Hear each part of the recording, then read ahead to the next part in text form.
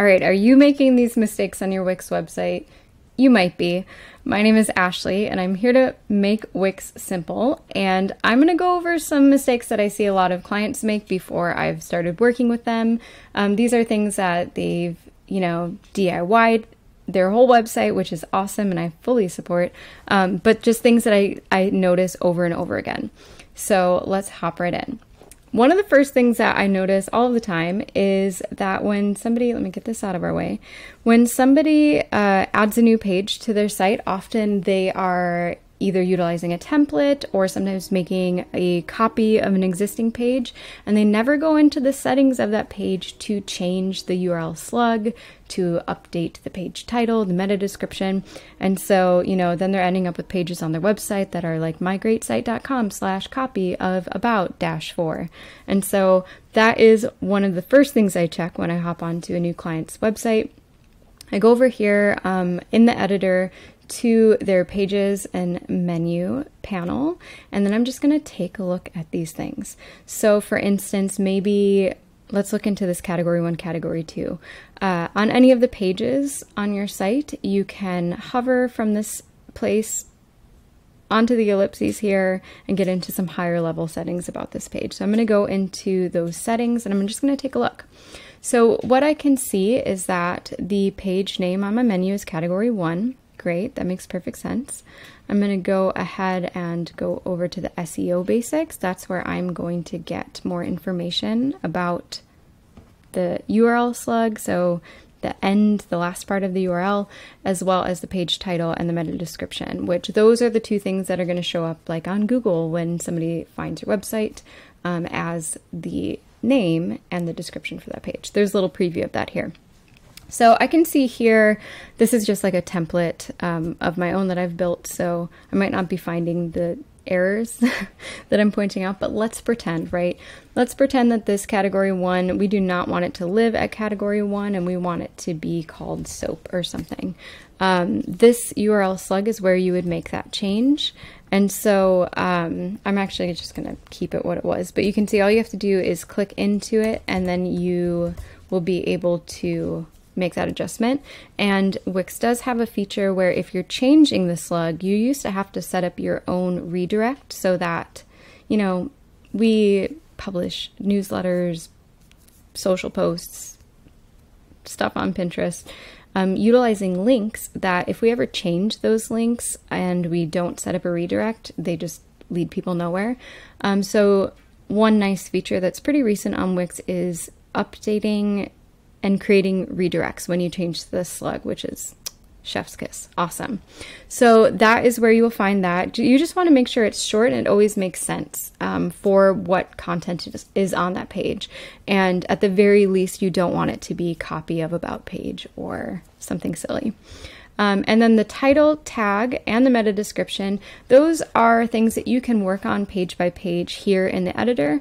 But I also highly suggest utilizing the SEO setup checklist that Wix offers. So you can actually jump to it right from here. If you click go to SEO setup, it'll pop open in a new page and it'll show you kind of step by step what you need to do to get the SEO for this website above board. This is an absolutely awesome tool. And it actually is another mistake that I see clients make where they've built their website and they've published it or they think they've published it and they haven't, taken the 5 to 10 minutes to go through this SEO checklist to get their site connected to Google. And so that's something that you do not want to overlook. In this case, this is like a site template and a draft, and it's not going to be published. So I'm not going to click through it here, but you can kind of see it blurred out in the back. What this is it really holds your hand in getting your site optimized. So you'll click through, you'll follow their instructions. It's literally like red light, green light. What are your keywords? And then it'll take your keywords. They're also utilizing AI to help generate meta descriptions and stuff. So super simple. Don't, overlook that feature. It's awesome. And it's important to do. So page titles, URL slugs, page meta descriptions. That is something that I bump into often on people's websites. That is just such an easy fix that, you know, when you know where to find this information and how to make those adjustments is so simple to do.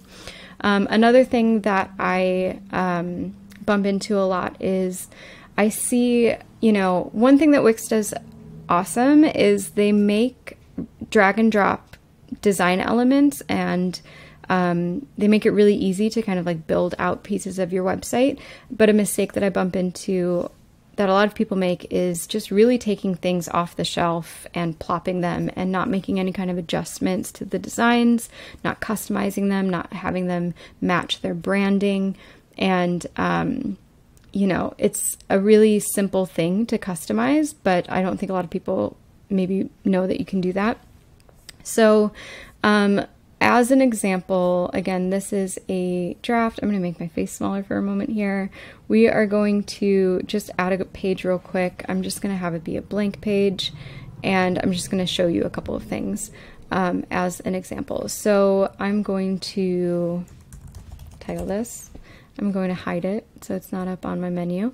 And then I'm just going to play around here for a moment to show you. So say you are working on a page of your website and you need to add a list, and you go to your add panel, you go down to list, you look at all of your options, and you choose, I don't know, this one, right? So I see so many sites that have the exact, I can tell when I land on a website, like that's a Wix website that somebody built themselves, because they just have the elements straight out of kind of the box, if that makes sense. So I highly recommend anytime you're adding a kind of pre-designed element to just take that extra moment to customize it a little bit for your brand. And it doesn't have to be this like big thing, but keeping consistent fonts and colors and, you know, design elements like buttons that are either solid or boxes, that type of thing, can really go a long way to making your site feel more like you and your business and your brand versus just something that's like very generic. So in this case, you know, like there's nothing wrong with this repeater, but something I could do that would easily make it match my branding more is adjust of this, you know, imaginary template site, is just go into these elements and adjust the font. So any of these parts of this, in this case, this is a hover repeater. So if I like click into it, I can see it's a repeater, and then I can see all of the things that are on that repeater. There's some text, there's there's a container box, a photo, or an image. Just taking, you know, the extra time to go into that text and change it to the font of your website is going to be, you know, it's going to make a big difference. So that's obviously not the font of this website, but you get what I'm saying here. Taking the time to do that is just, you know, why not do it?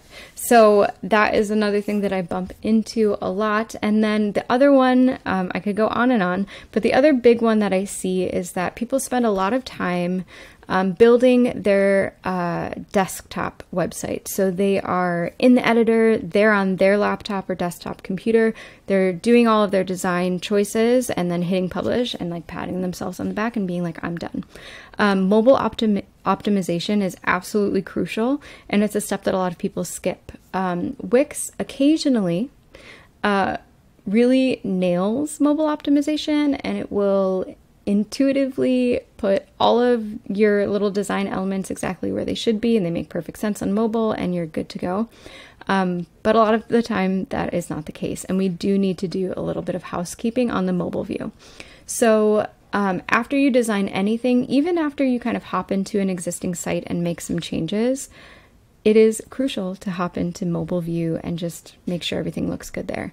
So in this case, you know, I started with a blank page, I popped in a repeater, and then for the sake of like, you know, hopefully making this a good example, I'm also going to plop some text on there.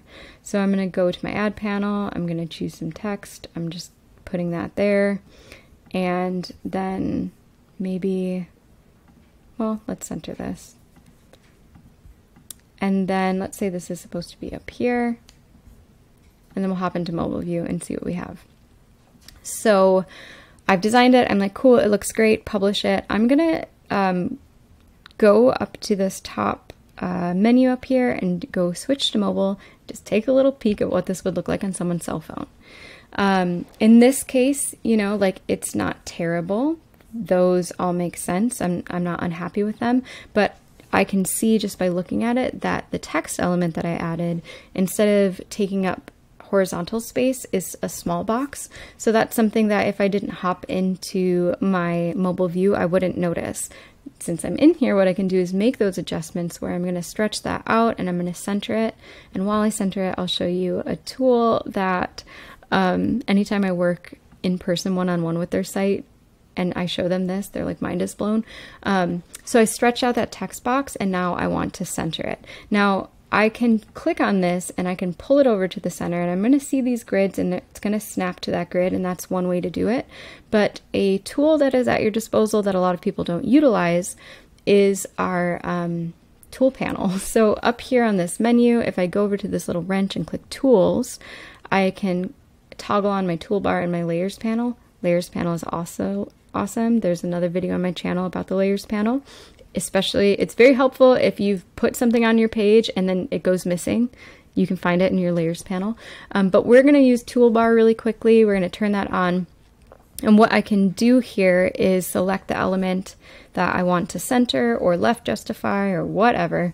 And I can go over here to align and I can force it to go to the center. So I click that open. I'm going to click align to center and boom, it's centered for you. So mobile optimization, it's something that I think is really easy to overlook. My cat is mad.